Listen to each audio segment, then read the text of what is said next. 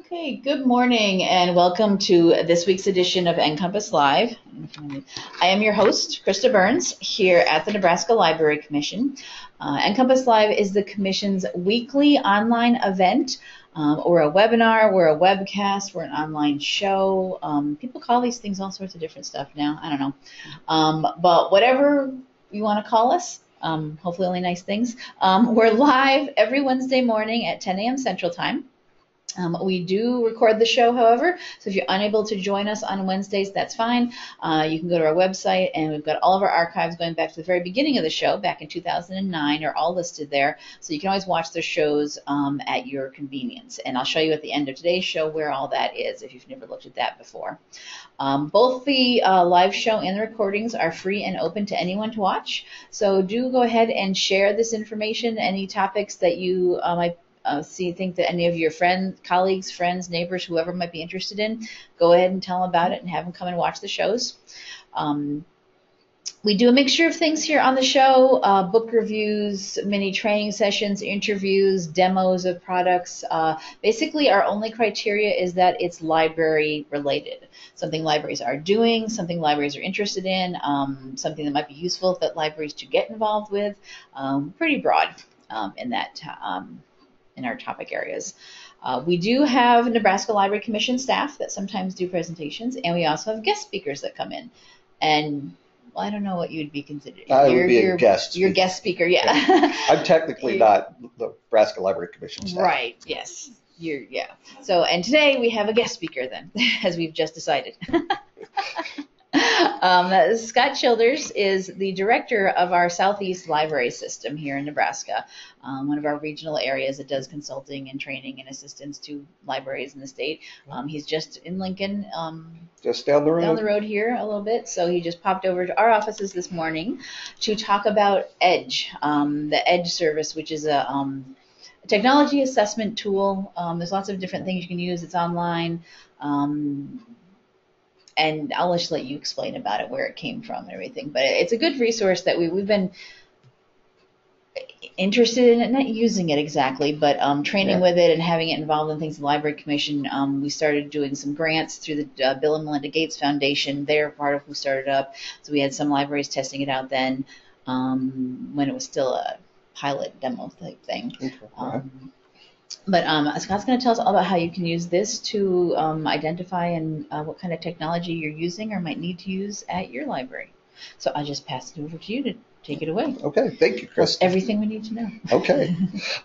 So yeah, building off of what Krista has already said, EDGE is it's an assessment tool that will let you take a look at your library and kind of give a more focused picture of where you are with technology.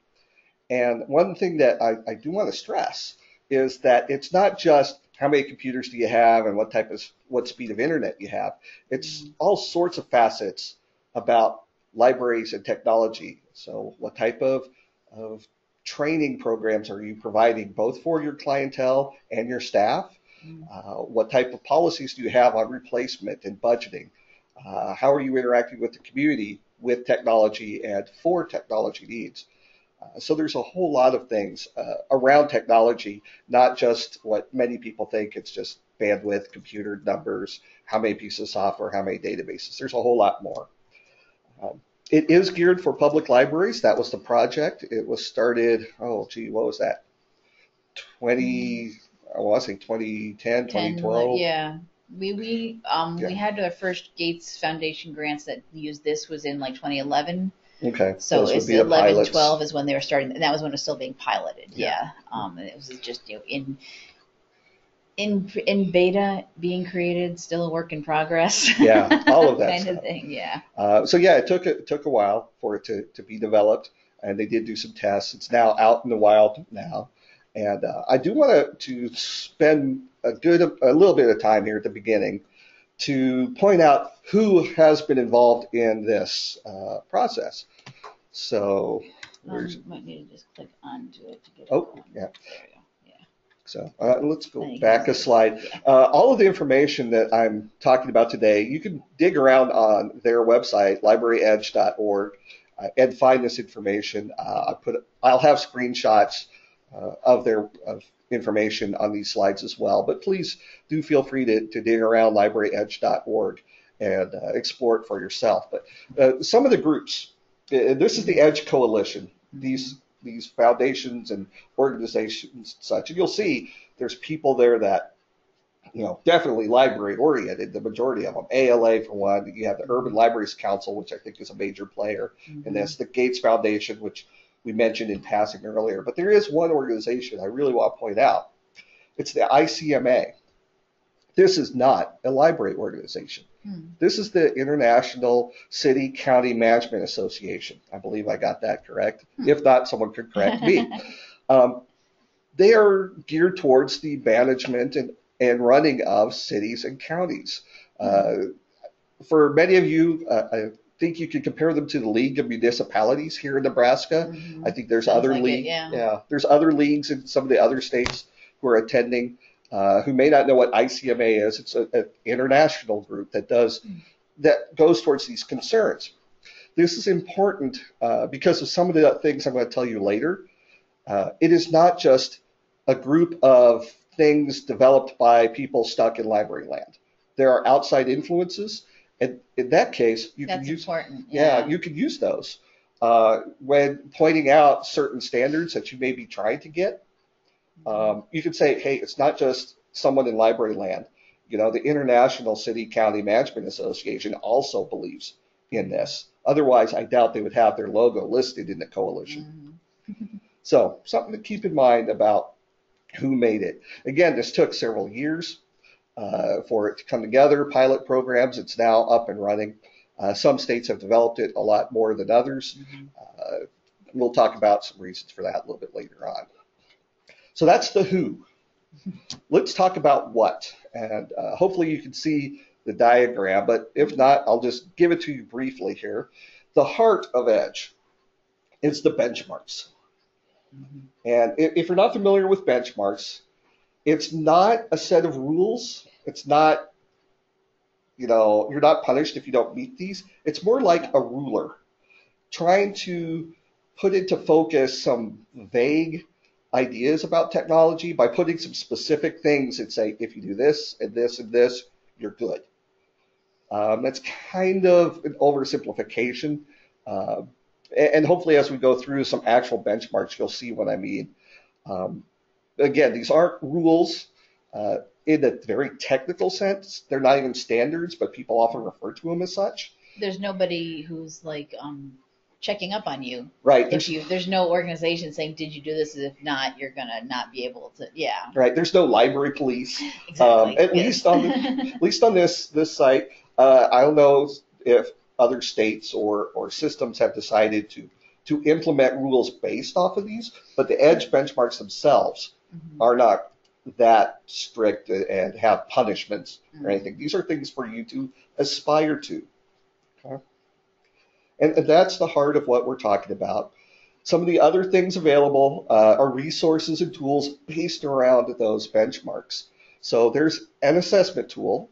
If you're a person that likes to think in numbers more than narratives, you can go through, be asked some questions on how your library is doing in certain areas, and it will give you numerical data.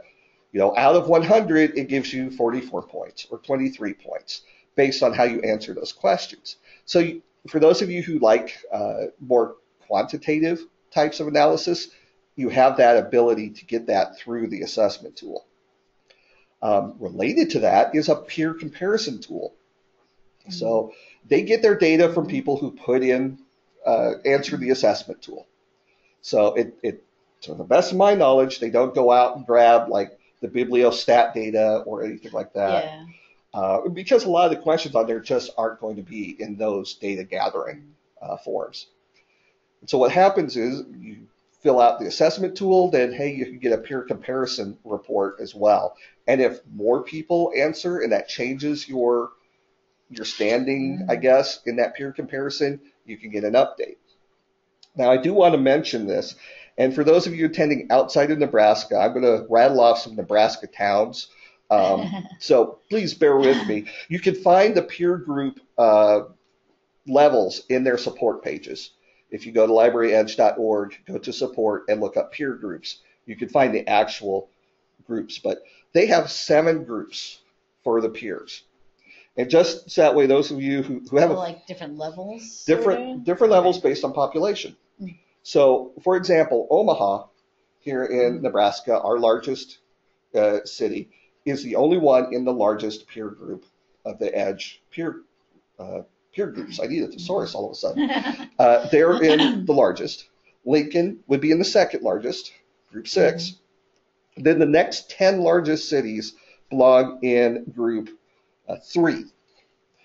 So there's a good chunk in there that there's no Nebraska cities in. Part of it is population. Part of it is they have a peer group that has the same population, but it's based on number of branches versus single branch. We have outside of Lincoln and Omaha, it's all single. All single branch. So for those of you in Nebraska, that other group, that's cities of the size of Bellevue and Grand Island down to about La Vista. And of course, this changes as population goes. The next 20 largest cities in Nebraska, so from Scotts Bluff type of size down to Holdridge size. Holdridge, Wayne, Gretna, those would be in group 2. And that leaves everyone else in the state of Nebraska into group 1. So cities the size of Ogallala and Wahoo, all the way down to that community that has a library that serves 83 people. Yeah, that's a huge range. That's a huge range. And even in group 3, there could be a difference of maybe 10,000 population-wise. I'm not saying this to scare people away from peer comparison. I'm just saying you need to be aware that those are the groups as they are now. Who you're being compared to. Who you're being compared to. Yeah. It's very possible, and I do not have any inside knowledge from the EDGE folks, but as more data comes in, they might be able to split those into different, more granular groups. But as of now, that's probably all that they have data for. So just to let you know that is the peer group. I know when our strategic planning in the state comes up, there's a big question about, well, who are my peers? Now you know. Okay. The other tools, there are things for help you with PR if you're doing something regarding a benchmark that you're trying to get or you've achieved, ways to discuss that with decision makers outside of library land, some training on EDGE benchmark type of topics. So there's a lot of stuff in there that are tools geared around those benchmarks. Now here's a catch. The benchmarks are free. They're on the website. And they're the heart of EDGE. The rest of it, you have to pay a subscription fee for. And so it's an annual fee. I've known some libraries, they'll go in, pay a fee for a year, get all the data that they want, and then not resubscribe the next year. No, that's cool. You know, they consider it a consulting. It's not something you have to do on a regular basis necessarily. I mean, things may change, but it's a good way to get started, maybe, with evaluating this kind of thing. Yeah, and that fee schedule is based off the budget that your library has. You can find that in support. The smallest, I think if it's $100,000 or less is your library budget, it's $250 a year, and it scales up. There is a statewide license. I know the Library Commission applied to get extra funding for that. Was that a few years ago, 4 years ago? Our legislature didn't get it. Didn't say, nope, we're not going to do that, so we didn't. There are some states that do have statewide license. And if you look at the map of EDGE libraries, Illinois is filled completely. It looks like one of those little... They went gangbusters. And then there's others that have a good chunk of their state filled in too. So questions so far, since I've talked about who and what, while we're looking at questions, I'm going to spend the rest of the time really digging into benchmarks. So if you have something outside of benchmarks now, would be a great time to ask. Yeah. Anybody have any questions? Type it into your questions section of your GoToWebinar interface, or just say, unmute me, please, and you can use your microphone to explain and ask your question if you have anything. Now, as far as signing up for it, is there just pretty easy on the website to get yourself an account? I believe so. Since I'm not in a public library, I can't go through that. But from what I've heard, it was fairly easy. I've talked to a couple of EDGE libraries here in the state, and they seemed fairly unconcerned about getting into Edge. Yeah. Um, Yeah, it looks like there's just a sign up thing. Enter your basic information about your library. I'm just looking at it here. One account per library. So, and they suggest you're a director or someone authorized who can like be in charge of it. 10 business days for them to approve an account. So Yeah. it's not an instantaneous thing. They have to look at your actual info. It's actual human interaction type thing, obviously. It seems like it, yeah. To get it going, yeah. Okay. So Doesn't look like anything came in right away, so I think we'll go right into the benchmarks. Okay. And see if people have questions about that when we get into them. Yeah, absolutely. If something does pop up, please feel free to ask questions. I'd much rather answer your questions than rattle off into a camera that just stares. So hopefully on the screen you will see benchmarks. This is a screenshot from their benchmarks website. There are 11 benchmarks in the Edge system. They have those broken down into 3 strategic areas. And the first area is community value. So are your patrons, is your clientele able to get what they need from the library? And we'll look into examples of these benchmarks a little bit, so that way that'll hopefully clear that up. But it's services and those type of things. That's what this strategic area is about. Then we have this blue area, engaging the community. And this is, are you asking the community what they need? Are you partnering with other groups in the community? Are you, and this is unique, I think, I haven't seen this before, Edge, are you sharing your knowledge with other libraries? So there's a part in there's a benchmark that are you participating in conferences or writing bits and pieces or even just talking to the library director down the road or at the other institution. And then the third one, in that green area, you'll see organizational management. And this is how many computers do you have? How fast of internet do you have? And also, how good is your staff training on technology? What are your policies on replacing computers? So a lot of the internal type of decisions that do affect the public or your community will be in this area. Now, you'll notice I haven't said public library in any of these yet. So those of you in other institutions than a public library, a school, a college, a university, a regional center, you might be able to easily find some areas here that you could adapt. Now, again, it was put together by a group of people focusing on public libraries, but there's still a lot of good information here that you could take to your own and use it as at least suggestions.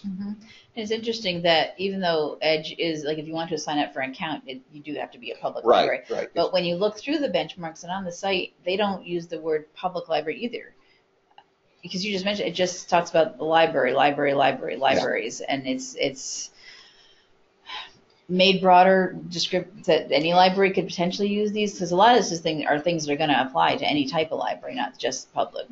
You just think of your community as your students and faculty rather than your public community, your town. Absolutely right. There's a lot of room for adaptation outside of the original writing of these. Okay, so let's jump into benchmark 1. And hopefully you can see that on your screen. If not, you can always go to libraryedge.org, go to benchmarks, and you'll be able to click on these.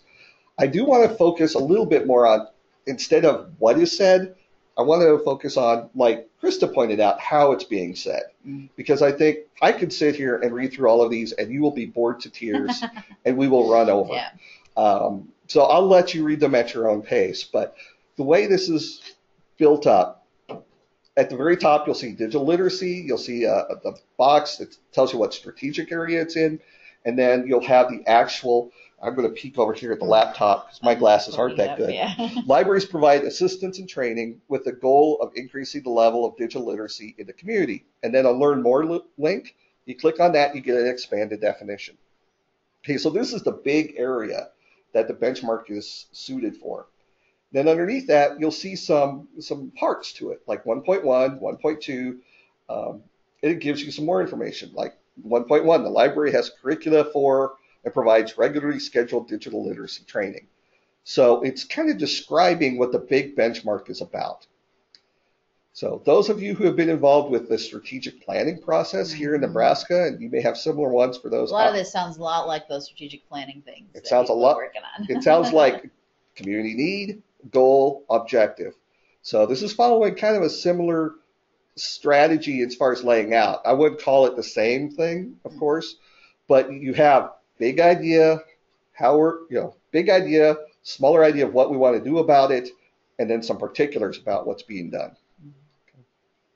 I like how this one also, it doesn't like leave you hanging. It gives specific examples of what you'll, for this particular one, what you actually do training in. Computer skills, office productivity, privacy, library resources, social media. So it gives you a little nudge in the right direction of what you're supposed to be looking into at your library. Yeah. And I want to build off of what Krista just said.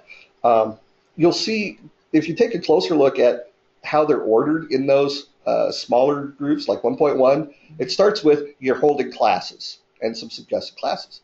And the next part of that would be you're holding in-person training classes for people bringing in devices, a little bit more advanced. And then after that, you are holding training in a language other than English.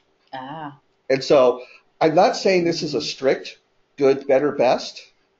There are some benchmarks built like that because it's the same thing with better numbers attached. But in this case, they are saying, well, this is a good early step for you to look at. And then after you got that, if you want to progress, this might be an area. Now, I will preface this, or I guess I've already talked about it, I'll post-face this. Some communities having language, digital literacy classes in a language other than English would be a waste of money because there's no... If there isn't any population of that, There's no population of non-English speaking people in that area. Then there's others where this is a dire need because the non-English speaking population is growing very quickly. And so you may want to concentrate on that instead of people bringing in their own devices. So don't read this as a strict 1, 2, 3. Read this as possible suggestions. So. Yeah, not everybody is going to want to do all of these things. Right. It's the local need is going to dictate what is important in your area. Right. Yeah. But this might get you actually thinking about, maybe you haven't ever had anything in a different language and you're not even sure if that's something that I'm supposed to be looking into and to start investigating that. Absolutely. You're looking for ideas. And I do want to point out another thing with this, in that curricula and in-person classes are available in at least one library location in the following topics. I will tell you right now that many of these are written with the concept of a large multi-branch library with multiple staffing. Do not let that stop you if you're a smaller library from just reading at least one library to the library. And there are going to be things in here that you will not be able to do because of resources available to a smaller library. You just don't have those economies of scale going on, and that's okay. In fact, on their website, I have seen written that they don't expect any library of any size to hit every single thing. This is a document for suggestions and places to grow. The library that supports 83 people may have completely different needs and areas to grow than, say, a library the size of Omaha or some of the other larger cities that might be using this. Don't worry about that. You're not going to be compared, you're not going to be judged if you do this, that, or the other thing. You're looking for suggestions and areas to focus your thoughts on technology. Okay. Same thing with personnel. Some of them you'll look at and it'll say 100% of the staff can do this and 10% of the staff can do this other thing. Well, many of our libraries, 10% equals 100% because there's only one person working who's employed. Maybe you're not going for the advanced knowledge. Fine. But can you answer the basic questions? Yeah. So those are the type of things that we'll keep in mind as you go through these other benchmarks. And also for other types of libraries too. There are going to be things that if you're in a certain type of institution, you're not going to deal with internet usage from your clientele. It's not allowed. Ignore those benchmarks, but there might be other things with technology that you can use or you could adapt. Maybe it's not internet, but maybe it's certain types of legal type of databases. Okay. Let's see. Let's move on to number 4, the engaging the community strategic area, so you get a flavor of that area. Any questions popped up so far while we're loading that up? Nope. Either I've explained this very well or I put you to sleep. Either way, I'm glad I could help. So looking at the engagement communities, I chose benchmark 4. This is strategy and evaluations. So the big picture is that libraries are making strategic decisions based on community priorities for digital inclusion and innovation. So those of you, again, ties into the strategic planning process many Nebraska libraries are going through. Are you asking questions of what people need?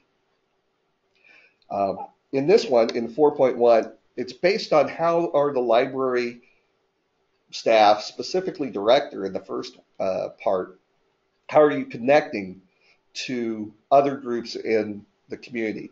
Are you going to city council when appropriate? Are you reaching out to other groups? Are you talking about, in this case, technology programs? Other benchmarks in this area talk about partnerships, like with schools. Now, if you're a school library looking at this, are you partnering with the public or maybe the university or this community college? All sorts of things about connecting with people. So again, we're not talking about, are you handing out a computer to everyone who walks in the door? It's talking about, well, reading from the sublist that there's a library representative that sits on key community board, such as community planning, maybe economic development, depending on the size of your community. You give a presentation to a group about the technology resources available. So all sorts of things about communication and making those connections, being part of that community. It's very important. And being in a academic library, university library or something, this would be reaching out to other departments in the university, to other faculty, heads of faculty at different departments, the student involvement organizations, anything that's not just staying within the library to do things. Yeah, absolutely. When I was working at UNL, this was kind of an unwritten type of thing that people tried to be involved with the rest of the faculty. So faculty committees and being part of the faculty council and embedding yourself into that department that you served, if possible. Okay, sometimes it was written into job evaluations, like, hey, you should go talk to these people, but it wasn't, a policy at that point. But it was a good practice to follow. Yeah, that's something I think in this case, when you apply this to a university or something, it actually might be easier because in many universities there's subject specialists. Yes. In different areas, and they are required, as part of their job description, to be the liaison to that particular subject faculty people. Yeah. So that's already something they are doing very, very well. Okay. So yeah, all the ones in blue or kind of this teal, depending on your screen. I'm looking at 2 different screens now, and I'm seeing 2 different shades of blue. So the blue-ish group, that strategic area, it's all about how are you connecting with people, not with tech. Okay. The last one, I'm going to go down to organizational management.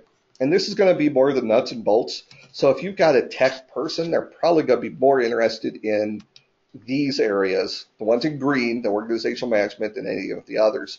But again, some of this is policy and working with your funding agencies and decision makers. I'm going to go to benchmark 9, devices and bandwidth, because this is probably the most practical one.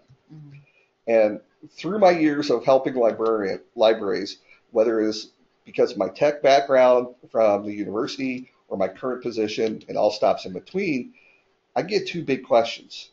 How many computers do I need in my library, and how fast of internet do I need? Now, at E-rate, there's a minimum that people should be looking for now, right? Yeah, there's not a you won't get anything if you have less, but they're trying to encourage both the libraries and the providers to provide a certain minimum level, and you can get more easier. You can go through the process easier if you're already getting 100 megabits per second, which is really, really good. And in Nebraska, not very common yet. I know it is in bigger cities or in other areas, but the 100 megabits per second is what they are. It kind of get you through a simpler, streamlined through the process. Yeah. Is what it helps with. Yeah. Yeah. So there are going to be some cases where an E-rate application may overturn some of the suggestions that these make. Mm-hmm. And I'm going to tell you right now, looking at these numbers, they make no sense without any background. So I'm going to give you a little bit of background on this one. I also want to point out, and we will link to a document that has a direct link to expanded definitions of what you see here. So you'll be able to see 9.1. Well, what does device hours available per capita basis mean? So they have a really good page that has all of these benchmarks, all of these 9.1, 9.2, expands on them. So that link will be available with the show notes. I think that's what you call them here. Yeah, but when the recording goes up, I put any documents. This PowerPoint presentation will be available. Yeah. Yeah. Yeah, and so that will define what some of this means, so you have a better idea what's going on. But I want to spend a little bit of time with 9.1 because not only can you get a good answer for this question, you could use this benchmark to help leverage a request for something else. And this is going to be a practical application of a benchmark. So let's start with the actual benchmark. 9.1, the library has a sufficient number of device hours available on a per capita basis, and then some various numbers. What this is trying to measure is if you took your service population number and say everyone comes in for an even amount of computer hours, they can use a computer for a certain amount of time and everyone gets the same amount of time, what is that number per user?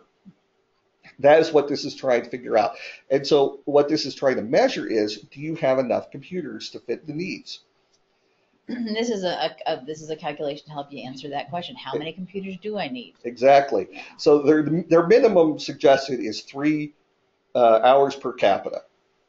Okay, how do we get that number? I'll show you on this next slide.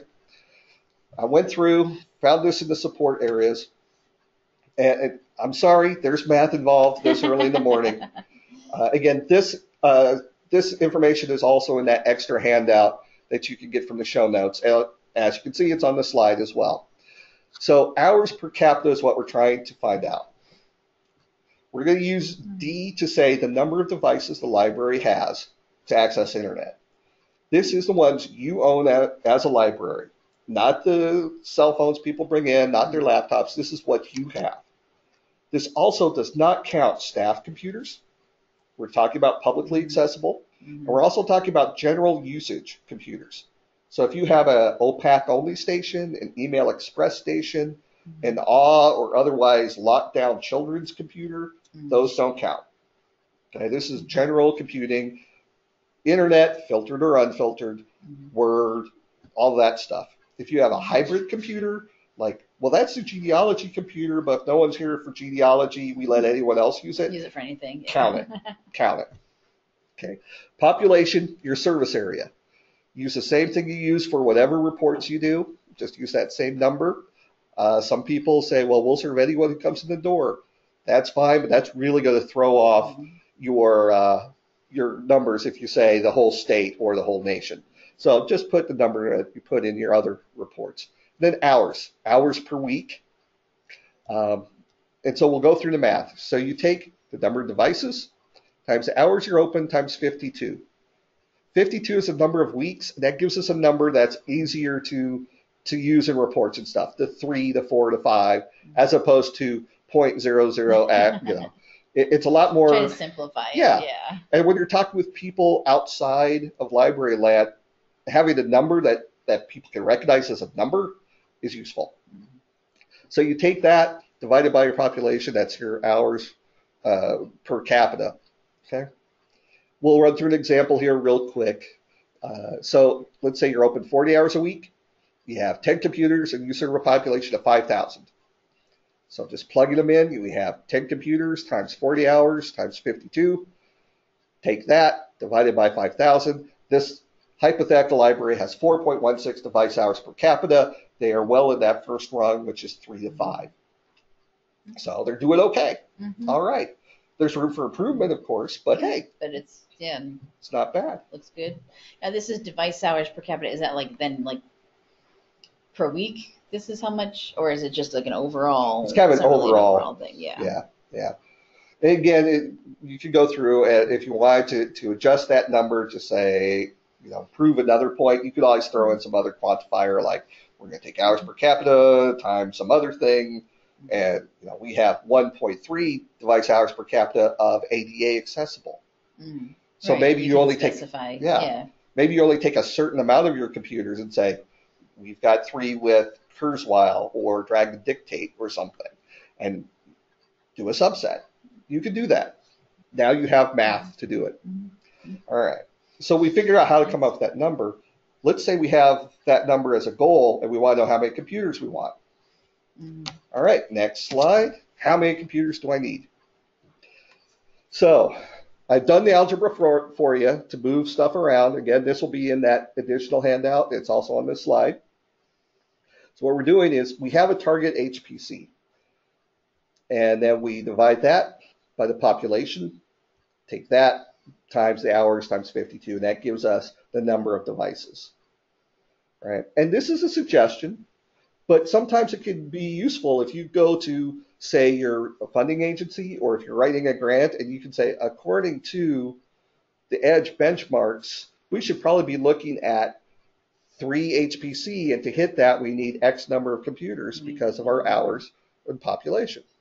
So let's work through an example. And if you have questions, go ahead and start asking them. But let's say we want a 3 device hour per capita, which is the bottom part of that benchmark.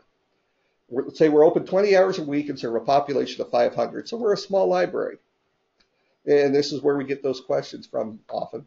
So 3 divided by 500 times 20 times 52 to give us a nice number equals 6 1/4. So in this case, they're looking at 6 computers, probably 7 to really hit 3. Now, I understand some of the small libraries, they can't fit 6 computers. Yeah, there's a whole physical. Well, count laptops that you check out to people that are stashed away behind the desk. Maybe you have 2 desktops and 4 laptops. Or maybe it's one of those things where if you're looking for justification to get rid of a certain type of space that everyone insists you have, but there's no need to, maybe you say, hey, we're looking at these benchmarks that are put together by ALA and ICMA and all these other groups. They suggest we need 6 or 7, and we need space for it. That's a place that we can look to get rid of. So. This is good, but I like these benchmarks. They're not just to look at yourself. You can then use them outside the library to get what you need done, to convince stakeholders that we need to buy more computers, so we need to figure out a way to get money to do that. And this is why, not just the librarian thinks they need this many computers. No, we've actually done some math, and we've got other organizations telling us this is a way to evaluate and see what your library needs. Absolutely. And now, in this case, let's say you're a school or an academic institution. You have an outside computer lab. So maybe you're not looking at this particularly. However, it might be something that you can use to say, okay, the computer lab has X number for our students, but they're closed for classes, and we still need general usage computers during study halls or something. Or in academics, maybe you're partnering with the lab to do a joint, this is the computer services lab, but it's housed in the library, and you'll be joint staffing. Well, you want your end to hold up. So you might be able to pull some of these numbers and other benchmarks to say, hey, this is where we should be shooting for. And Krista's earlier remark about using these for your requests, that's why I'm pointing out the ICMA at the very beginning. Again, this isn't just library land in their own, echo chamber. They're outside informants on this project. So, which can be very impressive to other non-library land people in your town or county or your administration who you need to be talking to and convincing of things you need. Yes. And I'll be honest, I've talked to city councils who are unimpressed with everything. And it won't matter. Sometimes you just can't. Yeah. But there might be other people who can help you. And again, like we said, other institutions adapt. Use these suggestions. Smaller libraries, like we said, you may not have room for 6 or 7, but at least you would have maybe you're trying to get a third one in.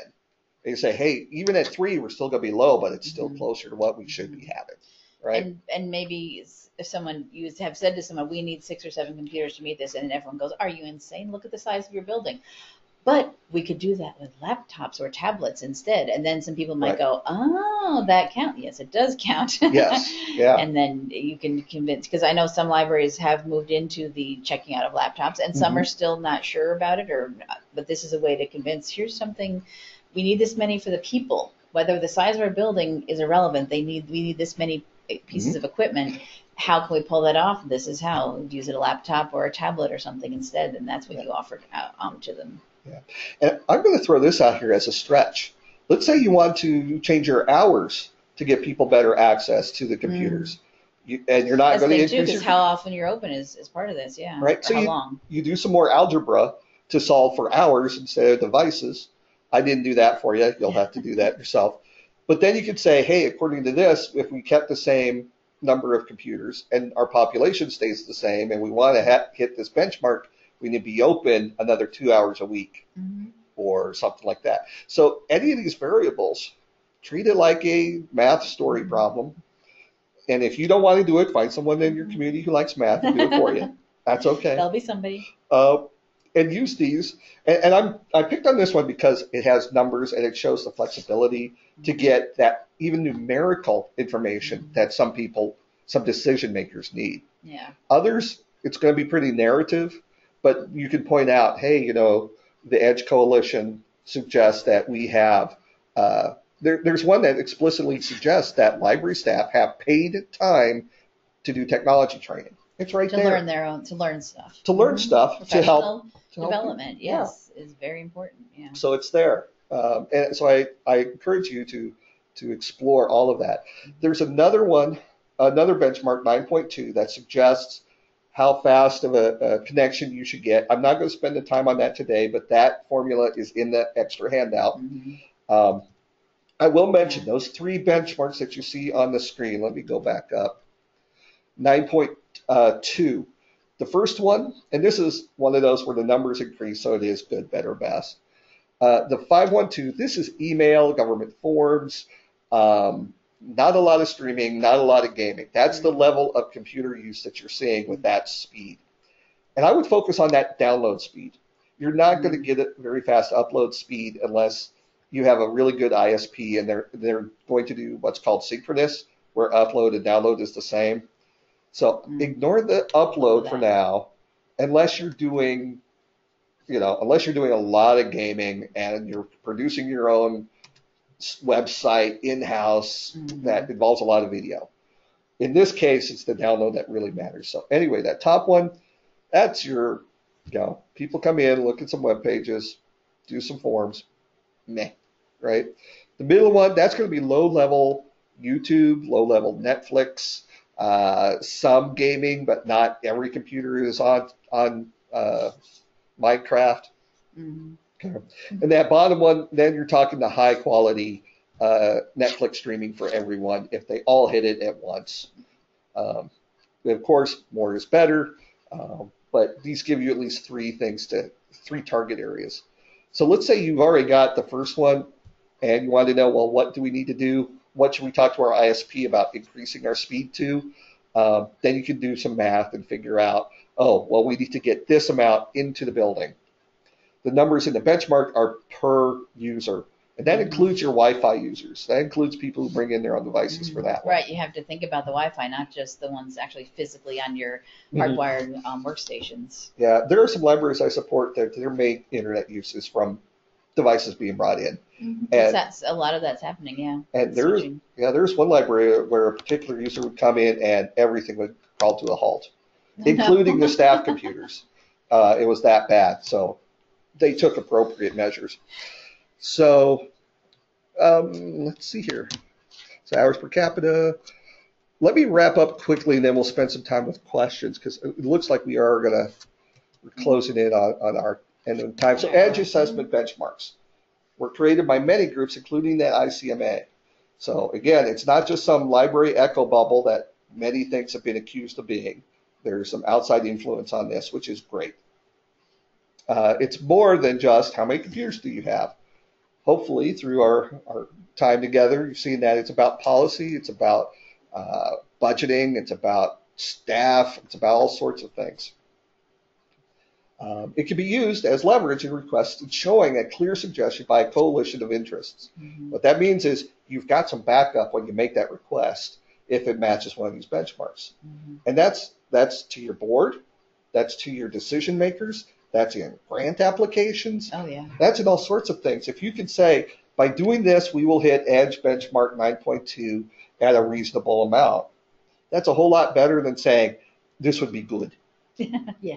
It gives you a benchmark. It gives you a measuring stick. Gives you a little background, a little something stronger more powerful to say. Yeah. And I like that it's, I think it can be a little overwhelming potentially if there's 11 different benchmarks and they each have all these different levels and what do we do? Yeah. You don't have to go through every single benchmark 1 through 11 one at a time. Absolutely. Scan through them, see what it is that you are interested in improving at your library or what you're interested in learning more about at your library, and just look at that one to start with. Yeah. And if you just use that one little bit of it, that's fine. You may then decide, okay, you know what, now in 6 months, let's go back and look at a different part of it. Do it a bit at a time. It's not like I have to do this whole huge thing all at once. That's too overwhelming. Absolutely. And like you were saying, you get one of them done, that might put you in a better place, resource or political capital wise or whatever, to work on the next one.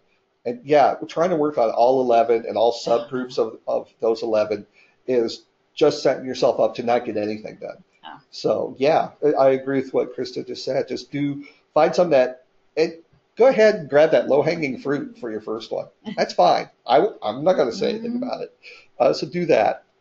And also, hopefully we showed that a lot of these, and you'll see more as you go through the full book benchmarks on your own, that there are parts adaptable to any size of library and any type of library, especially if you treat them as, suggestions and a place to start the discussion.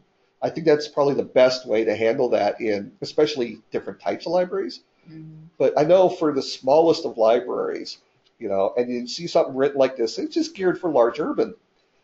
Go ahead and look at these as suggestions and places to grow. And if you start hitting the benchmarks as written, great. Otherwise, you're still trying to improve. You're trying to focus where you're at with technology in all facets in your library.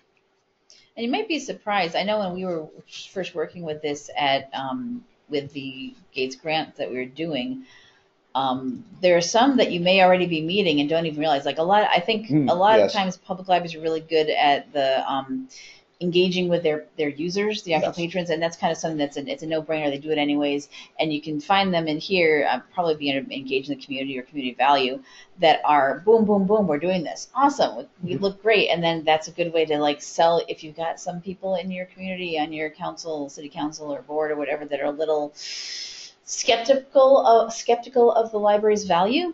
You can say, well, according to these benchmarks from this coalition, we are actually doing this, this, and this already, and we rock. So there you go. We're not just saying we rock; somebody else is saying we do too. So anytime you can end a report to the city council and say we rock, whether literally or in more tactful language, is a good thing. So at this point, any last questions before we run out of time? Yes, if you have any questions, anything you want to know about any of the benchmarks, any other ones that you want to know more about that Scott didn't mention. He only highlighted a couple of them because, as you said, there's 11 different ones with each of their own subsections out there. But is there any of them you'd like to hear more about? LibraryEdge.org is a website you can pop over to look through them and see what's out there. So type in your questions to us. And let's see who's still around. Yeah, we still have people on good. Oh, good. I didn't chase everyone away. I thought the math would absolutely do it right there, but thank you for sticking around. I'm a librarian who went into libraries not only but I was also an English major because I don't do math very well. It's not my thing, And then you get into library school and the whole class is all about statistics because you need to do that. Yep. And I was like, darn, I still have to know math. Fine. Well, thank you. Got some things. Good job. Yeah, thank you for those who are sending good jobs. Glad to hear that you're all still awake. I appreciate that. Yes, we can tell who is. Well, if you don't have any questions right now, that's okay. There's a lot of resources on the page, and of course, Scott is available. He's investigated this very, I don't know if I'd say deeply, but probably more than any of you or any of us have, just help people use it. I've been following it as close as I can without actually being able to participate in it. Mm-hmm. For, 3, 4, since like 2014 or so, even before that. Yeah. So on the slide, you see my email. If you have further questions, feel free to email me. Mm-hmm. And like I said, we'll include that. We're going to have a link to the website. These PowerPoint slides will be up for you as well, and that extra document that has the actual math, so like a cheat sheet, I guess. Yeah, the math for 9.2 that I talked about, plus the 9.1 that we worked through together. That link for the more expanded definitions of these benchmark parts is on there. Plus, I forgot to mention there is a link to they have a 20-page edge assessment PDF, and I think let's actually bring up that page right now. Sure, go ahead. You should be able to click on. You can see it, the Firefox there. There we go. Yeah. So the Edge website, if you go to Toolkit, and you'll see all sorts of resources here. The assessment workbook actually has all of the benchmarks and sub-benchmarks, so you can print it out there if you need a paper copy, plus a lot of other things because it is an assessment workbook. But instead of always referring to the web page, if you want a print copy, there you go, plus samples of the peer reports, all sorts of good stuff. And it's available without being a member or whatever they term a dues-paying person. Yeah, there's a lot of resources here, which I was very impressed with. Because I remember when Edge first came out and the pilots, and they were not sure if first, of course, was it going to be something you pay for? Was it something that always be free? We're still developing it. Everyone hoped it would all be free. And I'm really impressed with what they've still left out there for people to use who don't have the resources to pay for even just the 1 year of it, that you can get a lot out of this without having to actually sign up. Yeah, like I said, those benchmarks are the heart and soul of this whole thing. That's everything works off of, And if you've got those, you've got a good set of tools already. And if you find it worth your budgetary dollars to pay for these other tools, they have them for you. So. Yeah, and I like that what you said, that one library is doing it for 1 year to get access to it for just a brief amount of time to at least get a start. That's something you could put in as like an extra thing for 1 year of your budget and say, we want to, we need to, we're building a new library. We're trying to really do a good push on changing things. Here's something that can help us do that. We'll just, like you said, you pay for a consultant is a one-shot deal. Now, similar situation. I don't know if the Edge Coalition would agree with that assessment. No, they probably wouldn't like us telling you to do that. If they want ongoing.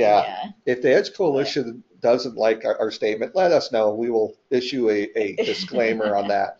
But no, I do think even with that 1 year, even as a test to see are we getting money, our money's worth out of these other tools, or if you're doing a big project, because like we're going to do a big technology push this year, we need all the tools we can get, both the assessment and the PR and the training stuff.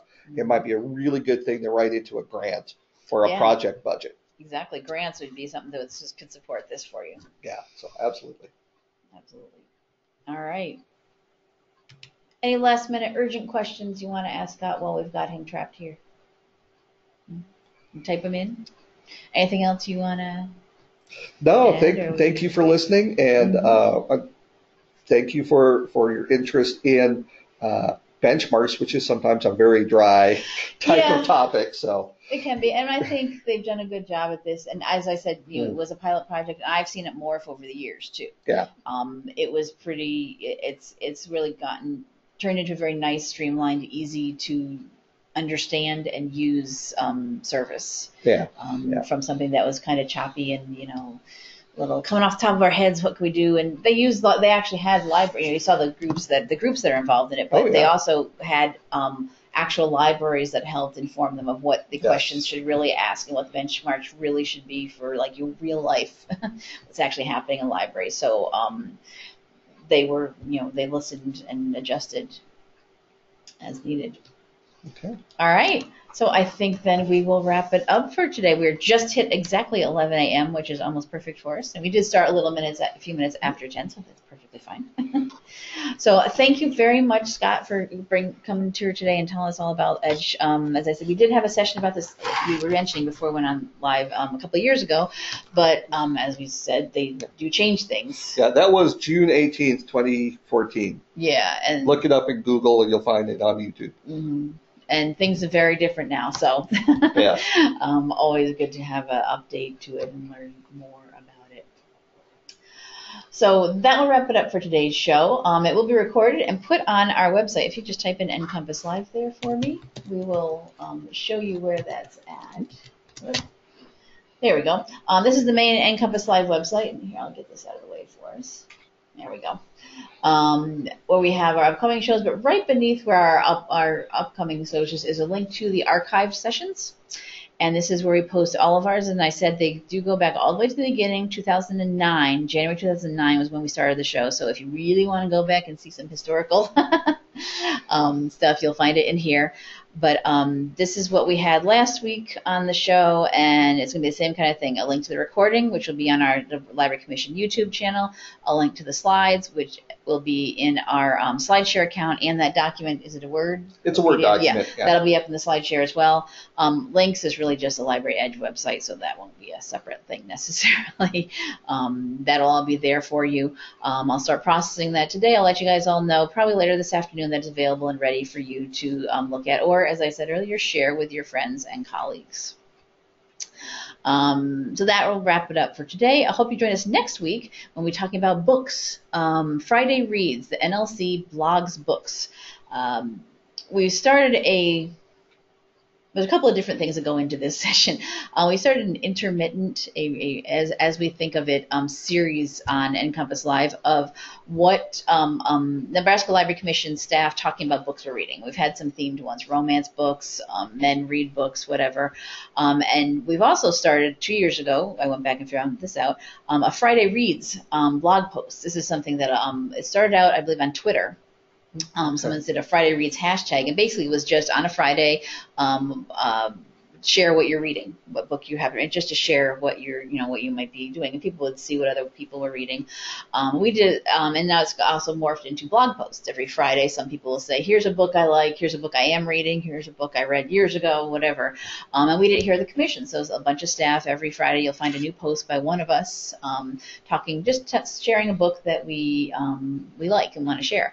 We decided to bring some of those together, and we're going to have a group of people. I think there's about 4 or 5 of us now who have committed to this.